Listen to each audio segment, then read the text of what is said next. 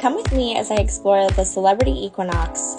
It was voted 2020's best service in the large ship category from Cruise Critic Choice Awards, and I can definitely see why. We had a little bit of issues with our ADA room. There was some issues with the lighting, but not to worry because our cruise attendant was on it. Any issues that we had with the room, she came and worked it all out.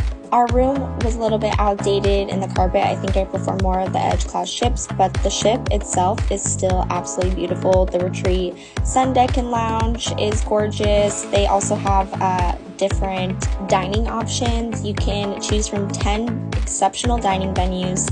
You can enjoy craft beer and comfort food in the new craft social, and you can sip on some refreshing frozen cocktails on the pool deck at Slush. Make sure you check out the specialty dining on board. That's what really blew me away. They even provided glasses if you forgot your reading glasses for the menu, and tableside lobster. They also have the automated Le Petit Cafe, and that's a super neat experience if you've never done that before. A unique experience at sea is to be able to feel the grass under your feet at the relaxing lawn club.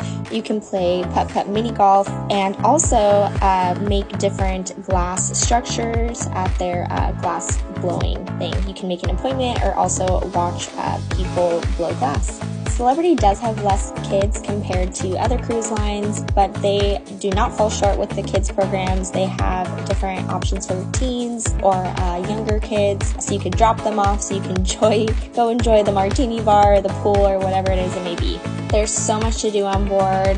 Even if you just want to take a fat nap in the solarium, naps hit different in there, let me tell you.